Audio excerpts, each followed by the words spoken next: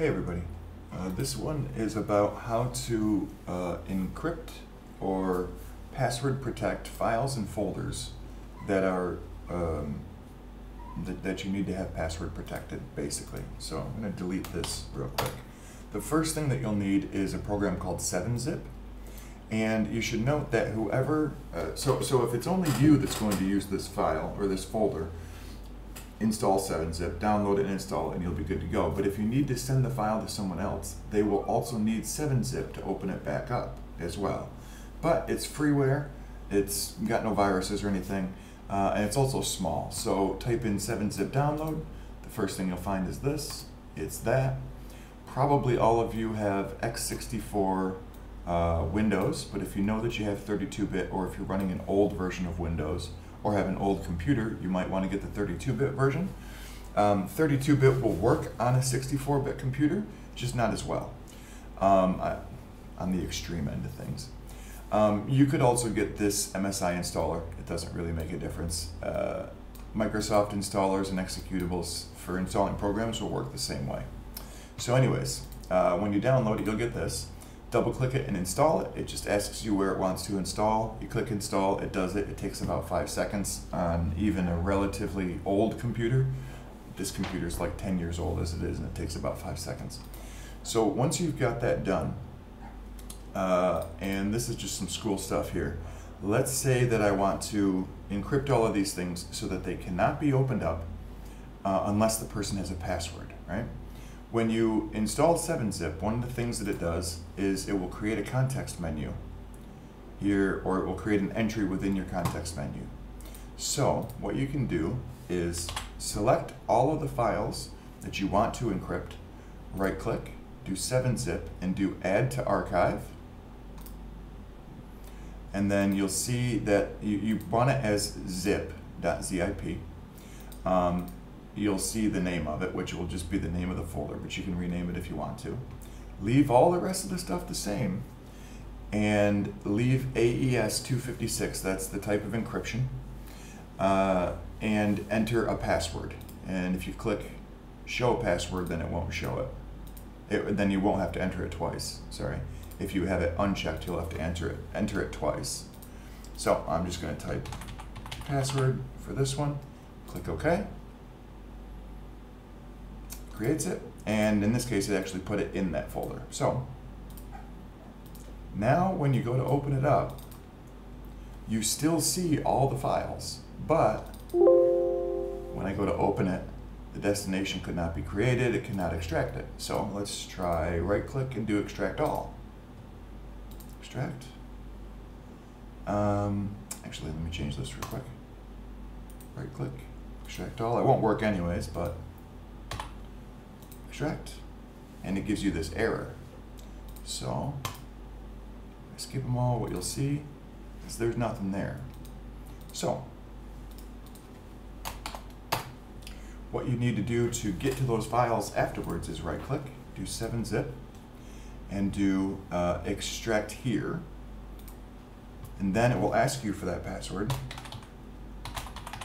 Put in the same password that you had put in previously, which you should not use the word password, by the way, if that's not obvious. Click OK.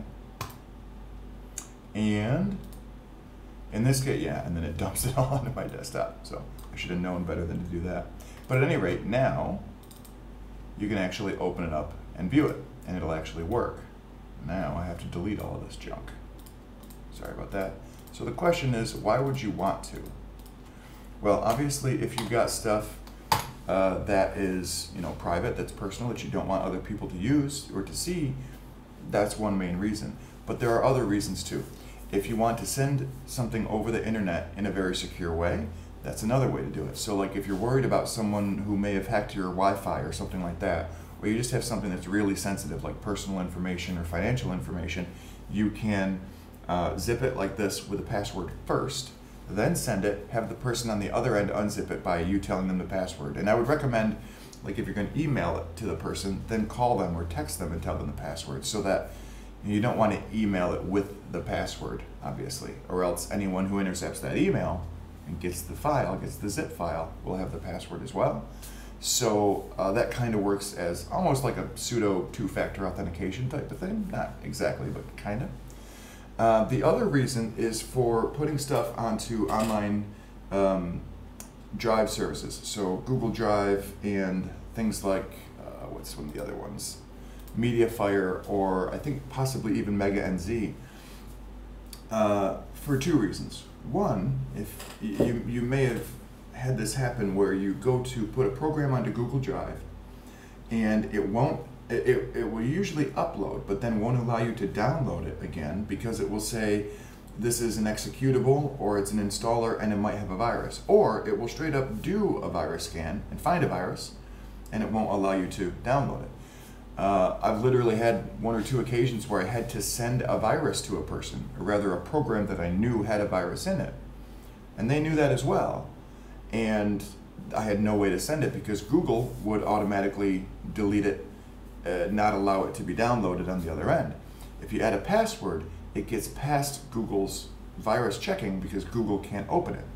I believe the same is probably true for MediaFire and for Mega NZ and for OneDrive and Box and whatever the other, downloading or file sharing services there are. The other thing is I've seen where certain media files are flagged.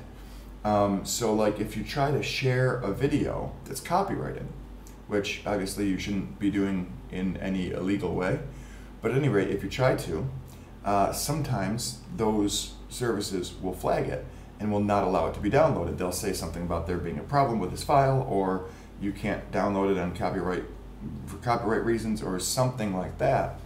It will flag it. Well, if you zip it into a password protected zip folder first and then send it, the person on the other end again will be able to download it and open it up using that password, and then they'll have the file because that service doesn't know the password, can't unzip it and look at it. So there's more than one reason.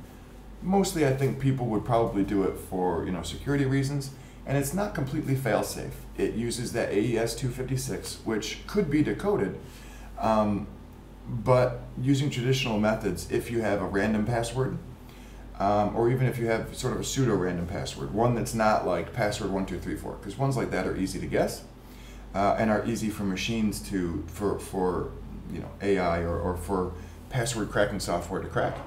If you have a random password though, it can take hours, days, weeks. I'm not sure with 256-bit how long it theoretically takes, but it takes a long time to crack passwords like that. And until computers become much, much faster, it's going to take a long time. So, there's that too, that sort of security safety bit. But just know that AES 256 is not totally fail-safe, but it's used all over the industry in a million different ways, and it's pretty damn good, and that's why it's used. So anyways, hopefully that helps somebody. Yeah, enjoy.